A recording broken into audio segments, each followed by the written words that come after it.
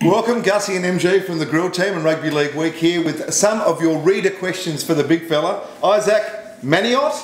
Manoit? He says, MG, can Josh Dugan bring the change to the Dragons? They're struggling so much in attack. Yeah, they are struggling. You know, I think, obviously, I don't think Nathan Feen is a half. I think he's more of a hooker. So that's probably one instance where they are lacking a bit of penetration around the halves. But yeah, I think he can have a big effect on the Dragons. He's a very unpredictable player, which causes doubt in the opposing teams. And look, if he gets his head right, there's no doubt in the world Josh Dugan is an elite player. David Atkinson, how do you rate the Burgess brothers? Of course, there's four of them, but two of them are in particular at the moment on fire. Yeah, well, last year Luke was probably the pick of the three of them. Luke had I think a shoulder injury this year. Look, George has come along to be probably the new face of the game this year. He's just so big and robust.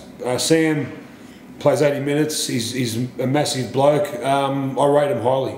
I think so we're seeing now an influx of English players coming out to play in Australia because of the Burgess brothers. They're thinking if they can make it, let's have a go and see if we can make it.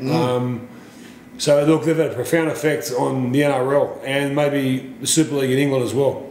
Ryan Nash says, MG, do you think we should look at removing scrums that are a waste of time because they're not even contested?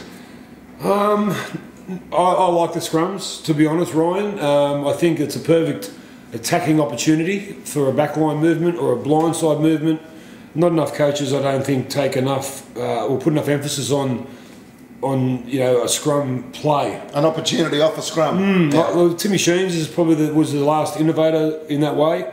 A lot of blindside moves with Benji and Lawrence, but I like the scrum. I think it's a chance to. What I don't like is when they have time off the scrums and in the last 20 seconds of a game. Or I'd rather just see the scrums, run to the scrum, pack the scrum, and then blow a penalty if no one does it within 30 seconds. But I think they're an integral part of the game, even though they're not like they used to be, where you used to actually watch those classic matches now. Against the feed. Yeah, I know. We've got to learn to live with that, unfortunately, because that's the way the game is. But like, do you ever go into a scrum when you were playing second row and went, you know what, we can actually win this against the feed? Yeah, I think we all had a call across the land called blitz. When you had a scrum, they had a scrum feed within their quarter, you'd all push as hard as you could and push them off the ball. And maybe once every 6 months you get a scrum against a feed. Beautiful. But it was good. Now they just rather say the referee might as well feed the scrum. There's a rule for it. What's that famous one? Was it the Roosters Tigers back in 2010?